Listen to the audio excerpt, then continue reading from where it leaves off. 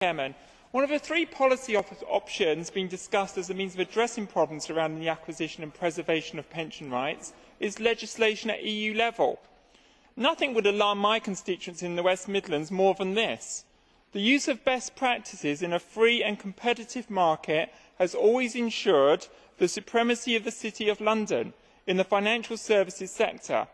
Competition and innovation have ensured that British businesses have always led the way. As the workforce becomes more mobile, it is to innovators, not legislators, that we look to find the answers to the new challenges. Innovation creates, legislation stifles.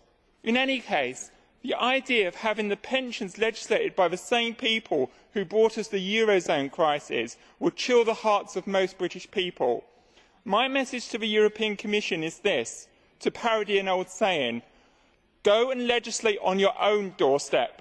Hands off our pensions.